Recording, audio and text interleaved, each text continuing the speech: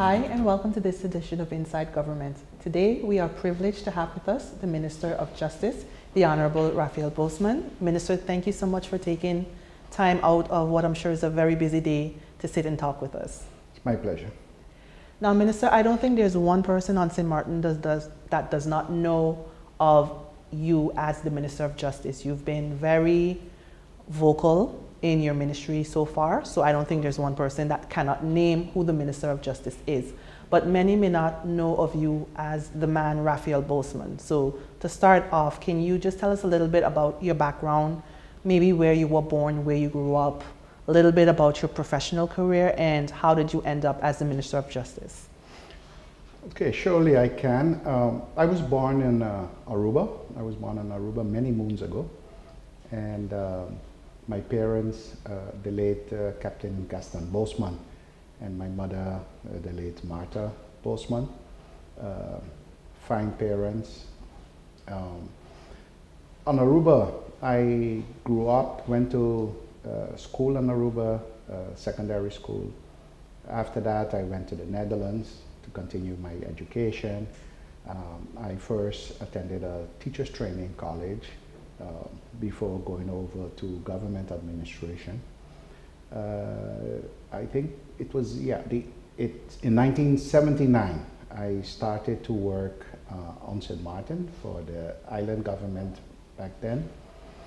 I work in different departments. I had many different departments where I worked and held different positions, right up to 2013, actually, when I went on pension.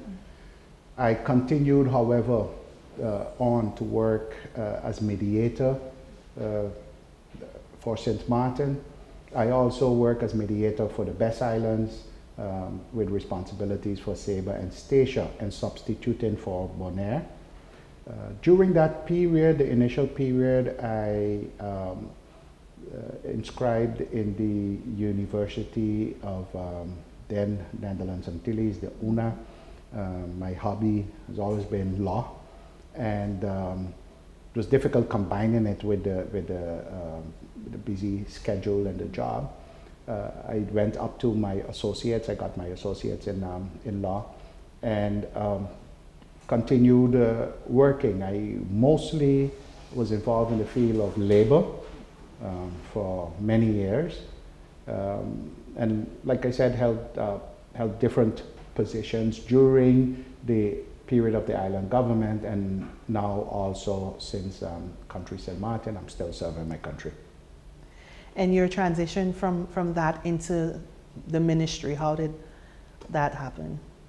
It's a mix, something. First of all, government is known to me. So I've been a civil servant for more than 35 years. So government operations, I know. I was not familiar with the inner workings of the Ministry of Justice, but have worked along in my other capacities with some of the departments in the Ministry of Justice, such as immigration, police, etc. So it was not a difficult transition, and I must say that there's some good professionals in the Ministry of Justice and on my cabinet, so that transition went pretty okay. Minister, we're fast approaching a year that you have been in office. What has your experience been so far? A year already. Okay. At the beginning, if we flash back at the beginning, and we came in, unfortunately, especially at the prison, it was a chaotic situation in the sense that some real bad things were happening. And also, the Justice Ministry had a number of plans of approach that were agreements that we entered into with the Netherlands when we transferred in 2010. Two of those plans of approach for the police and the prison were not finalized. And there was a lot of pressure from all sides to make sure that we move ahead with these plans and to get the things materialized.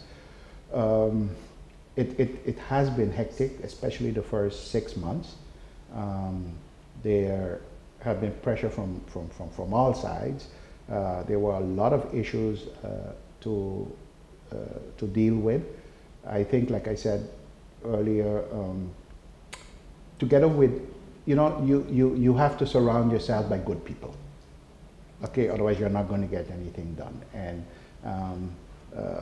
I think everybody, the first 6 months, when they reach home, they were really tired. So, but looking back now, we are in the 8th month now. Looking back now, I'm pretty pleased as to where we are today. We are far from being where we need to be.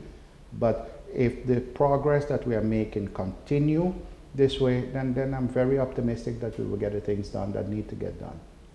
How is your relationship with the other ministers of the council? How often do you collaborate on any issues or special areas of interest? I know you have weekly Council of Ministers meetings, but outside of that, how often do you guys get together and speak?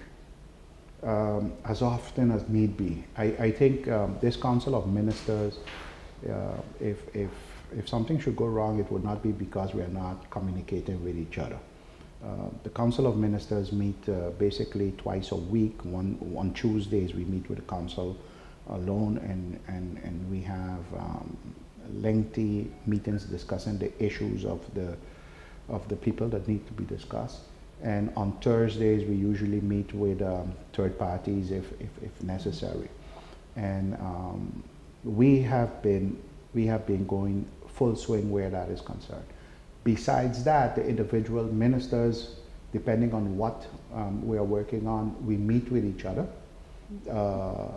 I, for instance, have a lot of communication with the Minister of Finance, the Prime Minister, Minister of ASR on certain related issues. Right now, as was noticeable in the last press briefing, the Minister of Romi, we are embarking on a compliance policy where we'll be cooperating to make sure that the rules and regulations are adhered to, not to harass people, okay, but we just have to comply with the rules and regulations. The Minister of Education, if in the Ministry of Justice we are talking about prevention, you cannot think about prevention without thinking on the youth and the consequences of that, and I know the Minister of Education has that very close to her heart. So we will be collaborating on many different issues outside of that regular routine day-to-day things that we are responsible for. Okay. Now, your ministry, the Justice Ministry, as far as, in my opinion, the Finance Ministry, are the two ministries of the 7 that are most closely connected, I would want to say, throughout the kingdom with your counterparts. There are several meetings that I know you attend and Minister Gibson attends with your counterparts in the rest of the kingdom. I know a few months ago there was a meeting on St. Martin with the 4 ministers of justice. How did that meeting go in your opinion, and what are some of the finer points that you were able to hammer out in that meeting? Yeah. Indeed, we have that meeting, which is held twice per year, where we get together the 4 ministers of justice of the kingdom, and we discuss law enforcement, all aspects of law enforcement, with the emphasis on cooperation. We are living in a different world. Turn on CNN right now, they're talking about Spain. The things that are happening in the world, some people would say, hey, that's a sign. But we are living in a different world, and we can no longer do things alone. We have to share information. We have to work together to mitigate the risks that we are facing and to keep our respective people, our respective populations and visitors safe. In doing so, you meet different challenges. First of all, when I attend these meetings, while we are discussing the cooperation aspects of those meetings, you also want to safeguard your autonomy on the issue that you're talking about. Because oftentimes, I can give a brief example. In the last meeting with the 4 ministers, we were working on a regulation. It's a joint regulation, and it's called an onderlinge regeling, which is the same for all of the islands. And it dealt with a privacy regulation when exchanging DNA profiles. You know, no law enforcement agency in today's age can really solve any cases if DNA is not involved. We made a regulation discussing how we would protect the privacy of the folks whose DNA we are exchanging among each other. And what is going to happen with the DNA profiles? How are they going to be stored, etc., etc. But that regulation also entailed a clause that says that should it be changed, then you would need to change it, anything in it, you would need the permission of all of the countries. And I objected to that because it is something that St. Martin has the authority to change now if they want to change it. And cooperating with each other does not mean that you have to relinquish your authority. So in the discussions that ensued because of that objection, it was decided to omit that clause. So yes, if you make agreements, you're supposed to be able to trust each other to live up to the agreement. But you should not, as I said, you should not have to relinquish your autonomy to decide on a particular topic because you want to cooperate with each other. Now, how can you achieve that? That's only by sitting at the table with each other, discussing it, giving your side of the argument, and resolving the problem. The meeting, St. Martin got positive comments after that meeting from all of the different countries. They found that the meetings, the conference were pretty good organized, and that we were able to discuss some serious topic in an amicable and respectable manner.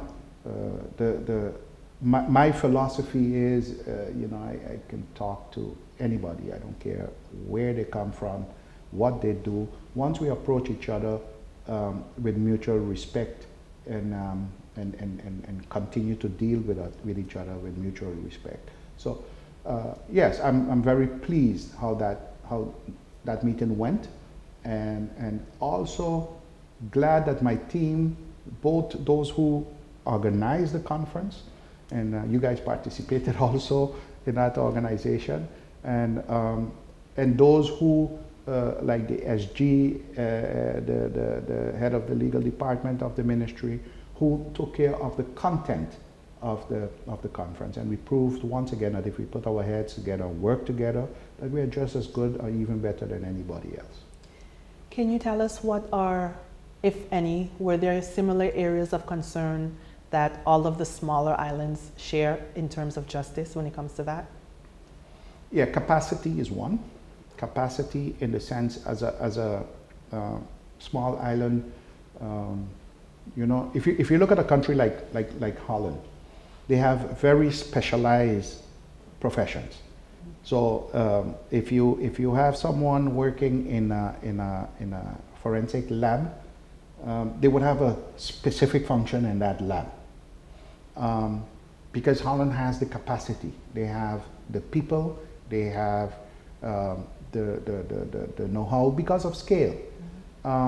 We, in our lab, we would have one person who may have to do 3 or 4 different specialities that Holland would have 3 or 4 different people doing. So the notion that our people don't know or what they're doing or cannot think, it's nonsense. As a matter of fact, we know more because we have to do more. We don't have the luxury where we could have one person just specializing in this or specializing in that because of our scale. The different islands have capacity problems. And even with us, it is different. You even would have a situation where the best islands, for instance, we hear when we ask Curacao or Aruba or the Netherlands to render support to us. We don't hear, for instance, when we render support to them. And especially like with the best islands during their carnivals or major events or problematic issues. We assisted Curacao, for instance, during their election period. Some of our 2 or 3 of our experienced police officers were based on their assisting them. So the capacity problem when there are issues happening that are peak, we all are confronted with some problems, and but by helping each other, by having those agreements, we managed to get out of it. Minister, I would want to think, again, your ministry is quite unique in the services that you carry out, and of all the other ministries, yours is the one that is most closely connected to the people. Immigration, police, customs, those kinds of things, they have a day-to-day impact on the daily lives of St. Martiners and the persons that are visiting. We know that each ministry, of course, has their list of priorities, and budget is always a concern. But what would you say are some of the top areas of priority for your ministry in terms of maybe personnel or equipment, some of the things that you're missing that you really would like to get to happen? Yeah. If budget would allow, I would invest heavily in the human capital, not just in quantity, but in quality. You have good people working in the departments, be it police, customs, wherever. You have very good people working, doing the best they can. But in this area, as is this basically in nearly any other professional area, they must have the opportunity to be able to upgrade themselves. And that is an area right now, for instance, that is lacking. But we, especially with the police in collaboration with Holland, there's an educational program that is put in place, and not only at the beginner's level, but also at managerial level. We would like to invest more in the human capital. Also equipment. Like I said earlier, you know, crime fighting has become a technological something, and we need equipment. You know, things like drones. We need people also to operate them, etc. And other basic equipment. One of the things that we are working on and just recently discussed with the police is the building in Cold Bay that we acquired some time ago to put it in use, and there we would be having a forensic lab, and we want to have a state-of-the-art forensic lab in that building. So unfortunately, we don't have the money to say, okay, good, we're going to do it in one shot, but we would do it in phases, that we would have the proper equipment for the folks to be able to work with. Those are the 2 main areas that I would say, you know, I wish I had more money to invest in. I know, especially during the start of your tenure, there was some tension, and you've been working very diligently on improving the relationship with the different union representatives on the island as it's in concern to your ministry.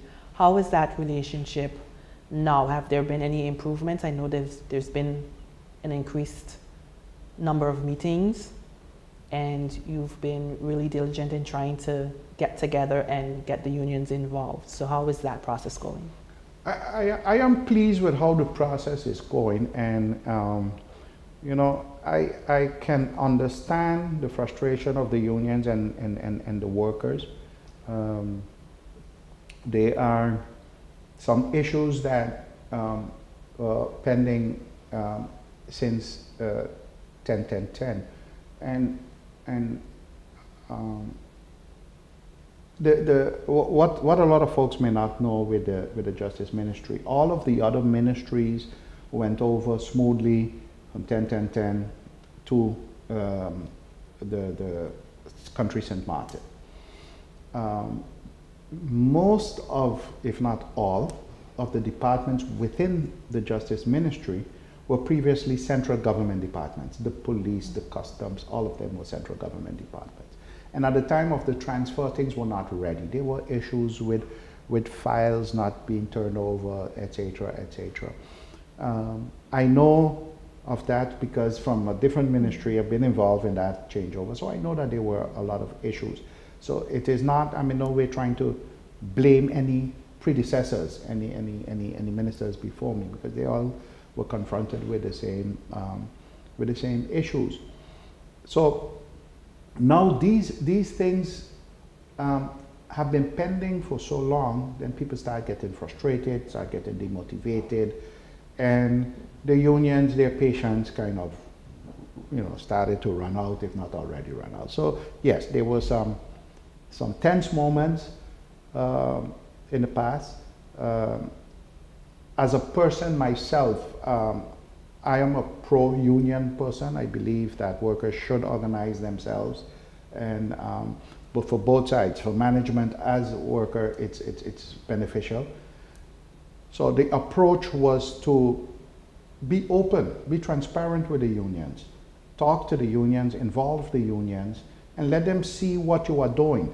I mean, we are all human beings. You could want something to happen yesterday, but if you know it was not possible to happen yesterday, but there is a possibility that it can happen tomorrow, I don't see why you should sink the ship. I think you would work along and try to get it to happen tomorrow. And that was the approach, and I thank the unions in general, while being very critical, they're still very critical. We would have regular meetings. Once every 2 months, I would meet with them and report the progress and discuss some of the issues at hand. And if need be, we would also meet prior to that. So if something come up before that, we would get together and meet. But we have a fixed meeting every 2 months. We just had one not so long ago. And in reporting to the unions, they were basically satisfied that at least we are moving. So they're not satisfied that, you know, things are good, no, but they see that we are moving, and by them cooperating, I think it would benefit everyone, and we will get where we need to go. Minister, you've been very vocal in terms of the Progress Committee with the progress that we've been making towards their recommendations and getting things on track with that. For those persons in the community that may not be familiar with the function of the Progress Committee, can you briefly explain what that committee does and also the improvements that have been happening in the past few months? Okay, yes. As I mentioned before, there are plans of approach for the police and the prison, and it was agreed upon by all of the countries that a Progress Committee comprising representatives from the islands. In this case, Aruba would not be involved because Aruba doesn't fall under those regulations. So Curacao, St. Martin, and Holland had representatives on the committee, and they would quarterly monitor the progress made and give recommendations. For a while, St. Martin did not have a representative on the committee. I think the last representative, if I'm not mistaken, was Minister Gibson in 2014, and St. Martin did not, after that, did not name anyone to the committee. We thought that was not a good something. After all, we have an opportunity to have someone there speaking on our behalf, and we are not putting that person there. So, you know, it's like we are not doing ourselves a favor. So that was one of the first things that I also promised the committee that I would do, was to have a St. Martin representative. And, you know, I'm proud to say that we appointed attorney Jason Rogers, who is one of our dynamic upcoming professionals, and I'm sure he would do a good job. He's not going to agree with us with wrongdoing, but I know he knows that he's representing St. Martin and on the committee, and if he has to be critical to help St. Martin, he will, because he's a professional. He will be objective. That is the confidence that I have. So I'm glad Jason is there now. And allow me to say this before we close.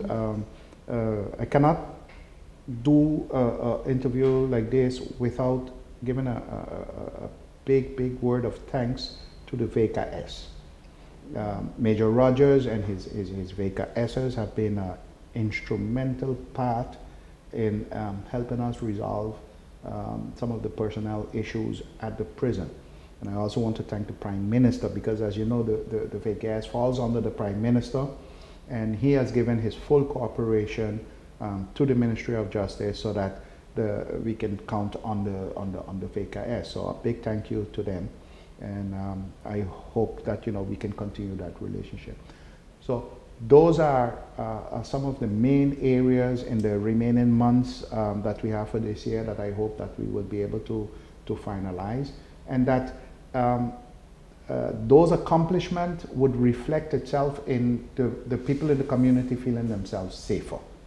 If people can move around feeling themselves pretty safe, then I know we are doing a good job. Minister, that's quite a list of accomplishments that you hope to get through, but I'm sure I'm sure with the way things have been progressing in your ministry since you started, that it will be no problem. Once again, thank you for taking the time to do this interview.